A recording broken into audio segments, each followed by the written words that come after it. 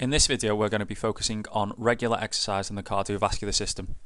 The two main objectives for this video are to identify the effects of regular and long-term exercise on the cardiovascular system, and then to be able to explain how these effects can impact performance.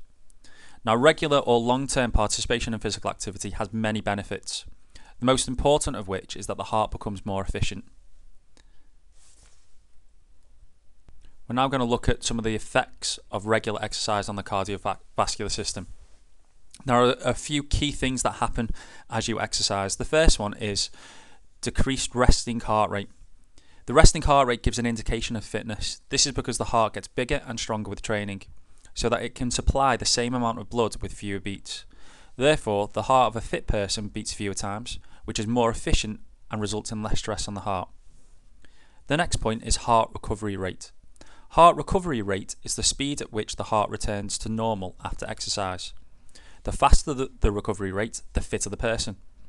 A fast heart recovery rate is another long-term benefit of exercise. Blood pressure. Regular exercise reduces blood pressure. Exercise can help with weight loss too, which can reduce blood pressure. Being overweight can cause or add to the risk of having high blood pressure.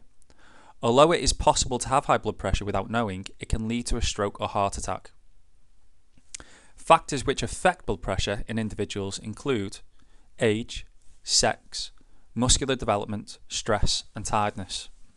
Altitude can also affect blood pressure, as the body reacts to the low oxygen pressure which can occur at high altitudes. The next point is healthy veins and arteries.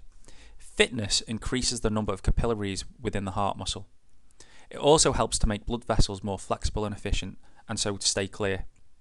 If a heart attack occurs, the area of damage is critical. A blockage in a fit person's blood vessel is likely to result in less damage than it might in an unfit person. This is another long-term benefit of exercise. Now, we relate this to a sports performer. A trained athlete, such as Olympic 400 metres champion Christina Hurrigu, could have a resting pulse rate as low as 40 beats per minute, while an average person might have a resting pulse rate of 72 beats per minute. The resting pulse rate can also be affected by age, sex, size, posture, eating, emotion, body temperature, environmental factors, and smoking.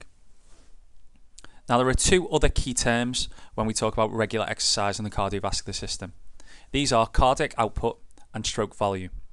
You need to note these down somewhere on your sheet of paper. Regular exercise increases stroke volume. Stroke volume is the amount of blood pumped by the heart per beat. When a person exercises regularly, stroke volume increases, both at rest and at work. This is because the heart becomes more efficient and stronger as a result of regular training. At rest, stroke volume may be 85 millilitres, but when exercising it could be up to 130 millilitres. The next one is cardiac output. This is governed by something called stroke volume and heart rate. Now, cardiac output is the amount of blood ejected from the heart in 1 minute. It's governed by the heart rate, or the pulse, and the stroke volume, which both change when a person participates in exercise over a long time. Now, the equation to calculate cardiac output is on the screen below. This is something that quite often you can be tested on in your end of year exam.